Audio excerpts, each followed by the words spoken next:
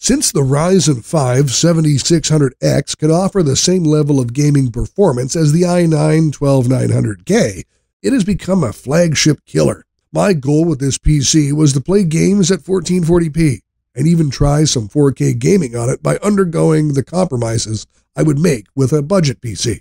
The parts I chose for this PC are essentially the most sensible options, and the graphics card in particular was the main interest. The Ryzen 5 7600X has enough horsepower to keep up with anything. I did want to go with the RX 7800 XT, but the $400 price tag of the XFX Speedster SWFT 319 Radeon RX 6800 convinced me otherwise. For budget 1440p gaming, the RX 6800 is still the best option, as it not only has graphical horsepower on par with the Xbox Series X, it should also last a very long time thanks to the 16GB buffer. Moving on, I did not struggle to choose the RAM and SSD. I went with the Corsair Vengeance 32GB DDR5 6000 CL30 for the RAM and the 1TB stick of Crucial P5+.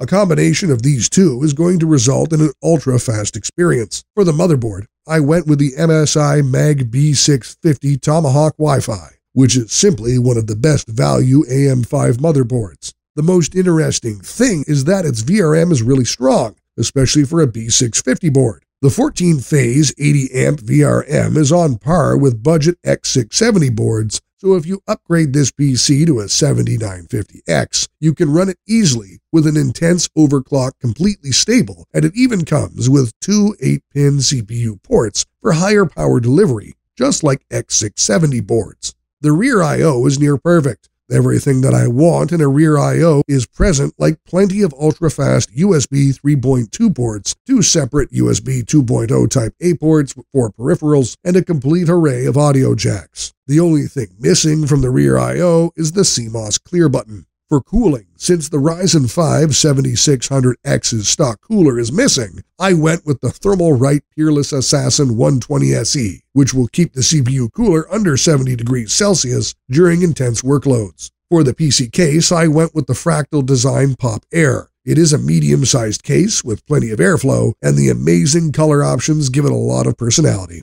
Lastly, to power this PC, I chose the Corsair RM750E, which is an 80+ gold-rated ATX 3.0 750-watt PSU. It will have no issue powering everything even if it had an RTX 4090, as the 12 VH PWR connector can drive up to 600 watts from a single cable. In conclusion, if you need to build a PC that will last long and be upgraded easily, then the AM5 platform offers that same opportunity as the AM4 platform did. I was able to piece together a very fast 1440p PC for around $1,200 with the Ryzen 5 7600X and RX 6800, with the goal of getting the best performance at the lowest possible price. As always, you can check all the components mentioned in the description.